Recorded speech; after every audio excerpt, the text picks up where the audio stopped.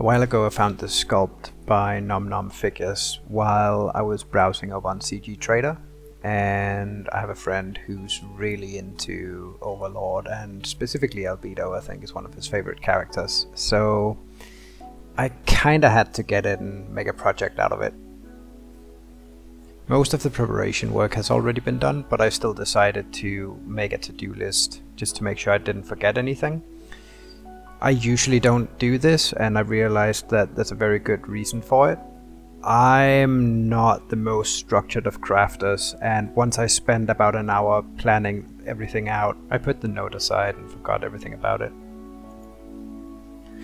I still had some sanding to do, and while it's not the most enjoyable part for me, it's just one of those things that I know I'll regret it later if I skimp on this step, and so I just try to power through it as fast as possible without cutting too many corners. I started out by priming everything in grey, and while I'm going to be repriming it in black later on for the sake of making a zenithal highlight, priming everything in grey is just a really good way of getting a uniform color on the model so I can see if I've missed any spots with my filling or my sanding. Once I was sure the model was ready for paint, I primed it black and then I gave it a zenithal highlight. I used the two flames as my main light source, and then I applied a diffused light from behind.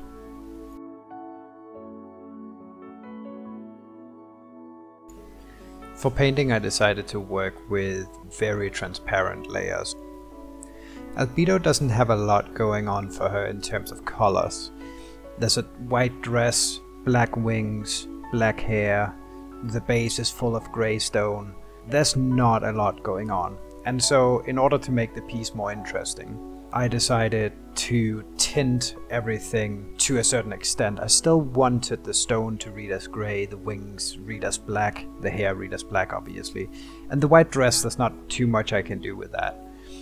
But by adding in just a hint of color, they're still going to read as their respective color. So even though I mixed in some blue with the wings are still going to read as black. But the benefit is that once I start applying the warm light, the yellow and orange is going to interact with the underlying colors, and I'll be getting a bunch of really interesting transitions and colors that I wouldn't be getting otherwise. And by working with these incredibly transparent layers, I'll still maintain the entire zenithal highlight underneath, and so I won't have to go back and do any more highlighting.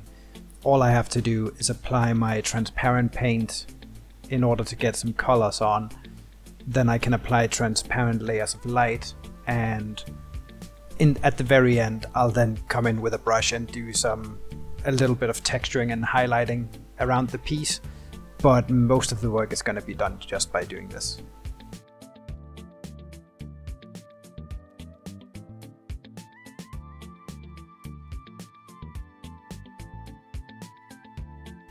Normally when you see people painting light coming from a flame, they'll generally use orange.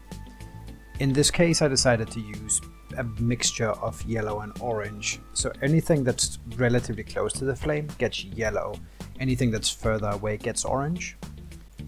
And that's just to create more variety.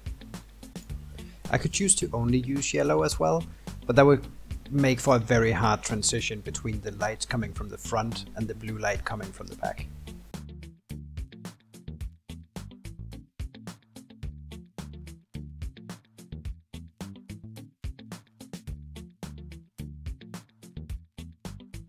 With orange coming from the front and blue coming from the back, the transition between the two would end up looking a little bit poopy. And so in order to avoid that brown color, I'm applying a little bit of magenta into the shadows.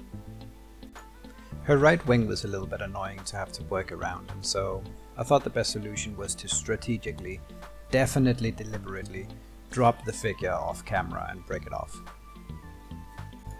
Once I was done screaming, I decided to take advantage of the wing being broken and get as much of the brushwork done as I possibly could in that area before reattaching it.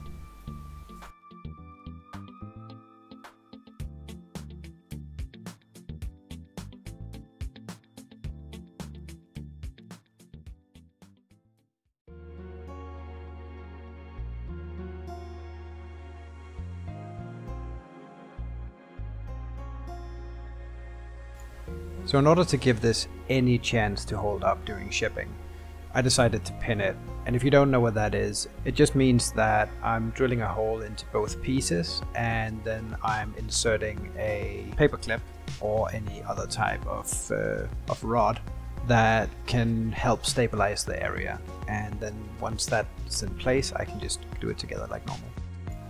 So at this point, all that's really left is a lot of brush work. I'll go into all of the places where the light hits, focus on those areas and try to either just emphasize the light, or if it's a more textured surface, I'll try and paint in some textures.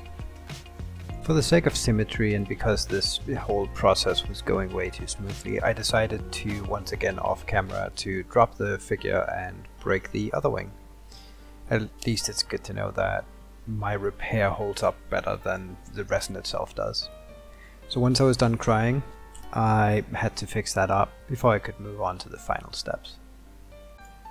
Originally I was planning on leaving the hair as is, but it just seemed wrong to not have any highlights on it. And it's something I usually struggle a lot with, but just like with everything else, if you want to get better at something, you have to challenge yourself. So I decided to try and paint on hair highlights that didn't look horrible. So that was the main goal, and I think I sort of managed that. It's definitely not perfect, there's a lot of room for improvement, but I think it turned out okay. After cannibalizing some tea lights and fiddling with some electronics, I got the lighting to work, and this was the result.